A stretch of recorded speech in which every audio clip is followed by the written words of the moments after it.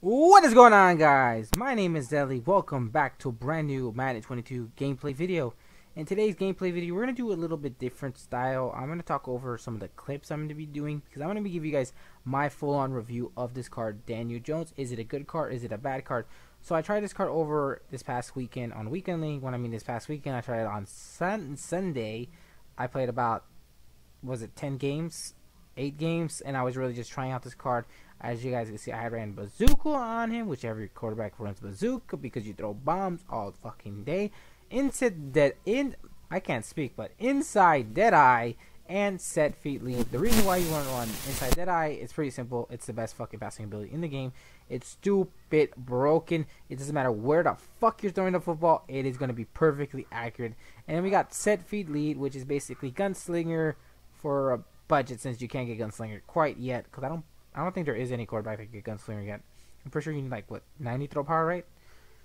I think you need 90 throw power to get gunslinger, but yeah, but that's another topic. But so hopefully we'll get into the gameplay, and I'm gonna give you guys a breakdown of everything, what I thought of this card. So first off, pretty simple. This is gonna be just one little clip of I had in solo battles. I really thought this was a crazy ass throw right here. Look at that throw. He was on his back foot, just an amazing throw. That is just the only throw I had from solo battles. And so I was trying out this card out, so most of the time you're going to be seeing me throwing bombs because that's literally my offense.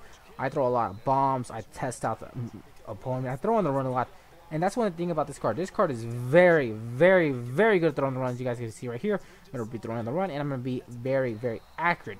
It's because the instant that I boost, and the fact this card is very fast with 85 speed. It's very easy to take advantage of this card. So I take the snap, I should throw the bomb deep, but every once in a while when I throw the ball deep, for some reason Daniel Jones would just straight up just miss the guy. I don't know if it's because George Kittle or something, they would just straight up miss him. But the majority of the time you see me just do like a crazy ass run play. Daniel Jones has the ability, since he has so much speed on this card, 85 speed, you can just go run, you're running. I probably could have juked that guy out, but I'd rather just go to the sidelines because this man was crazy tired. So it's first and 10 here. Another big play, easy touchdown play, just throwing bombs, testing my opponents because I don't really trust my opponent's secondary. I step up in the pocket a little bit, throw a little bomb right here, easy. The one thing about this card, like I said, his speed is the biggest factor. You could just throw on this card. It's like Justin Fields, but with better accuracy. That's pretty much the way he explained it. This Daniel Jones, Danny Dimes could throw dimes on a dot, like right here. He throws a bullet and a bomb to easy touchdown to Devin Hester. I don't know why you want to try to press Devin Hester, and you know your corner's not that fast, so it's easy points. Another play here, you know your corners are not fast, you got to throw on the run. I throw a bomb, and this is the one throw that was very thought that was going to be a pick, but apparently Daniel Jones doesn't throw picks, he just throws dots on dots, and I highly recommended this card. So what I was talking about this card in the beginning is that the throw motion. The throw motion is one of the biggest factors of this card as compared to Aaron Rodgers, who has the fastest throw motion in the game. He sort of throws a little bit slower than him. If I had to take it, it's probably like a millisecond slower than him, but you're probably not going to really notice. After you start playing with this card a lot, you're going to not notice it, the throw accuracy. But if you have never been using Aaron Rodgers, then you're probably not going to notice. You're not going to notice nothing really.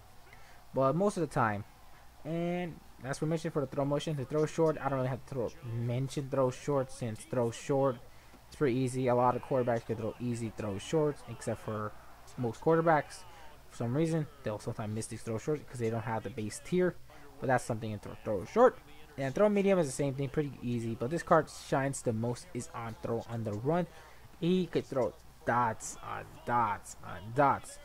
Guys, I would recommend getting this card. It's very cheap, guys. All you guys do is use your power up pass, buy his power up. It costs you about roughly like 30, 20, 30, 40k. It's not too much coins, and you guys can get this beast of a card, as you guys can see clear. I highly recommend it, and shout out to the dogs, who like 5 dogs barking at each other. Doesn't shut the fuck up, but I'm recording a video, don't really care.